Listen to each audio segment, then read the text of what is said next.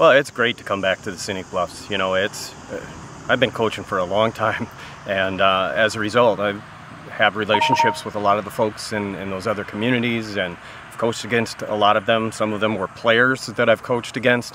So it's nice to come back to more familiarity. The rides are shorter. It's a win-win as far as I'm concerned.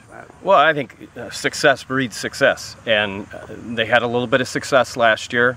They had little bits of it here and there throughout, other sports, and I just feel like they're now in a situation. We return every single one of our offensive linemen. Things are going to just come more naturally for them, and football is just a game of being confident, and being able to execute properly without stopping to think.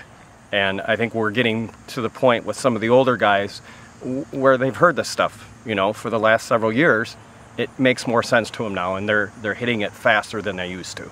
So hopefully we're kind of rebounding. I think just that experience up front, both on offense and defense. Again, we return a lot of guys. I think we're very solid at our quarterback spot, with the older guys.